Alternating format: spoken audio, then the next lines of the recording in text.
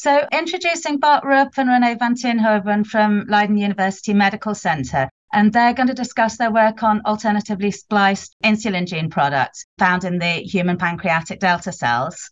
So Bart, as it's quite a complex area, would you mind running through a little bit of the background to islets and beta cells and delta cells, how they fit into the picture, and also a little bit about the role of autoimmunity in the development of type 1 diabetes? My pleasure, Catherine. So the islets of Langerhans contain different types of hormone-producing cells. And the curiosity in diabetes has always been, why are only the beta cells that make insulin destroyed? One type of endocrine cells is the delta cell, and they make a hormone that does basically the opposite of insulin. So it's kind of yin and yang. So these endocrine cells in the islets, they keep each other in check. But strangely, only beta cells are the victim in the immune process that is destroying this source of insulin. Well, that's interesting. And I understand you've got a bit of a story about how you stumbled on this area of research, because you were actually looking at something completely different. So could you tell us how that happened? Yeah, this is one of those really enjoyable journeys as a scientist. So fairly recently, we discovered that what I used to say, diabetes is a mistake of the immune system, might actually be wrong, and diabetes might actually be a mistake of the beta cells and the immune system responding to this. So what we had discovered was that sometimes when beta cells are stressed, and they are tended to be stressed, they're the hardest working cells we have, then can make misreads of the insulin gene. So the ribosomes that translate the messenger RNA into protein, they may start reading in the wrong part of the sentence, in the middle of the word. And then you get really bogus proteins that are fantastic targets of the immune system. They're really provoking the immune system to respond. So in other words, when a beta cell is stressed, that's actually evoking an immune response with good intentions that should deal with that stressed beta cell, because similar changes happen when cells get infected or when they become tumors. So it's what the immune system is meant to do. But of course, the immune system is not meant to destroy a vital source of insulin. So there was a problem here. So we discovered this, and so the immune system was responding to what we call neoantigens, the proteins that are wrong and mistakes and therefore new to the immune system. And that was a big breakthrough in its own right. But so then we needed reagents to look for this particular protein. So we started, and we as Arnaud Zaldumbide and I started to make antibodies against this protein. And that's where things got awry, because when those antibodies were used by René to stain islets, we didn't see beta cells to stain. We saw something else. And we're diving a little bit deeper, and it turned out to be delta cells. And the first thing we thought, we're in trouble. We have to retract the original story, which was published in Nature Medicine. That was not something I was looking forward to. No, it's every scientist's worst nightmare. So we wanted to reconcile what we had and what it was meaning. And that's where this journey started, that is now going to be published in Diabetologia. And René, maybe you want to take up from there how we made next steps there. Yeah, so it turns out that the protein we found in delta cells is exactly the same as the one that Bart talked about, the neoantigen. The last part is the same. So we actually stained another protein with this antibody, and it turns out that this was an alternative splice product from the insulin gene. So this protein, the N-terminus looks exactly like insulin, but the last part of it looks like the neoantigen. And that's how we solve this. And that's something that we really wouldn't expect to see in a delta cell then. I'm right that delta cells, they produce somatostatin, which is a completely different hormone. So we wouldn't expect to see something that looks like insulin in the delta cell? Yeah, exactly. This was a big shock that delta cells were able to make insulin products. Yeah, so that is really why it was so counterintuitive. So by chance, it was a serendipitous finding that the antibodies we made cross-reacted with another protein, but that other protein is also a wrong product of the insulin gene. So this basically means that delta cells are using the insulin gene. And that is something that is very difficult to reconcile, in particular because the protein that we discovered turns out to carry some of the major targets of the autoimmune response that is otherwise destroying beta cells in type 1 diabetes. So this is a real wake-up call, and it could affect some of the previously published papers. When they talk about beta cells, they could actually be delta cells. Yeah, that could be a problem. And so do you have an idea why this particular protein, this particular insulin gene product isn't found in beta cells when it is found in delta cells? And that's where René kicks in. René, take your 50 minutes of fame here. So the insulin and the splice variant look a lot alike. So the insulin B chain is in insulin and also in the splice variant. And we found this protein called insulin degrading enzyme that binds to the B chain and then breaks down insulin. And we thought maybe the splice variant can also be broken down this way. And when I stained for insulin degrading enzyme in islets, we found that delta cells do not have this protein at all. So we found it all over the islet and even in the exocrine tissue, but not in delta cells.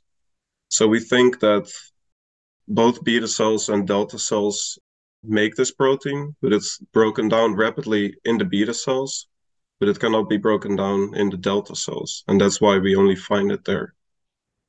Gosh, so it sounds like then it could be something that's quite meaningful as regards both the research community and also potentially clinically. So do you have an idea what the implications really are for these findings? Well, the thing with spliced proteins is that they have often been discarded as junk. But we know from other systems that the splice variants often play an important role in determining the tissue identity of cells. So you can imagine when islet cells develop, these splice proteins could push it in one direction or the other. So it is possible that, because not all the delta cells express it, it's a very specific subset that does it. It could be that this is pointing to development, differentiation, maybe transdifferentiation. And there's another mystery in diabetes that people believe that, they can change identity. So maybe this is actually pointing to endocrine cells changing identity and therefore the hormones that they produce. It could also maybe reflect to another mystery in diabetes, which is in type 1 diabetes, which is what we call senescence, or I call it hibernation.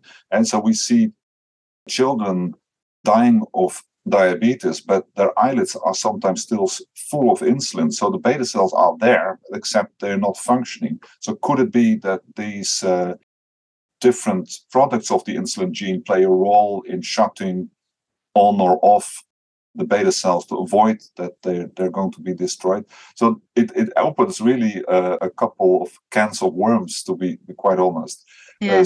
But the beauty is, and you hinted to that, Catherine, is that we now have reagents because we have antibodies that recognize this. We, by the way, now also have monoclonal antibodies that are specific for this neoantigen in beta cells, so we can now even distinguish the two. So as René said, they're very similar, yet they're also different in terms of the first part of the protein, which in case of DRIP, it's actually part of insulin, it's the insulin B chain. Or in case of the splice, in case of the DRIP, that's completely lacking. And the new part that the DRIP has is the most immunogenic one. That's where the beta cells get destroyed by. So these new reagents help us differentiate different subsets of beta cells and different subsets of delta cells. And there has been an unmet need for those reagents in the islet research community, in the diabetes community. So everybody's welcome to drop us a line and we'd be happy to share these.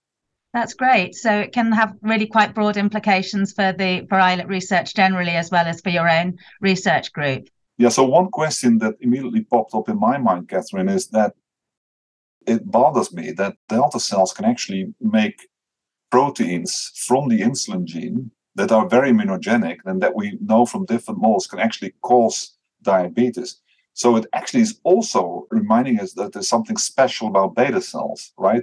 So beta cells are very vulnerable. So even though delta cells now apparently share features and even proteins with beta cells, there's something to beta cells that makes them suffer most. So that is another thing that we can use, and maybe also learn from delta cells how to protect beta cells from this whole process, right? So there's really a lot of it's a gold nugget in terms of getting new projects done and understanding disease and also treating it.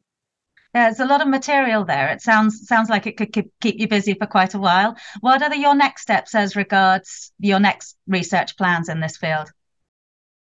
So what we are very interested in is to see whether the protein, so the misread of the insulin gene, that is the spliced protein, what function it has. Does it play a role in development of islets or differentiation or transdifferentiation? Is it a transcription factor of genes? Also, are very interested to understand why beta cells, although they carry a protein that is the target of the autoimmune response in diabetes, survive. And that we want to use to tailor new beta cells that are stem cell derived. So can we edit stem cells so they won't make this product and become less immunogenic and also less stressed? So that's another area.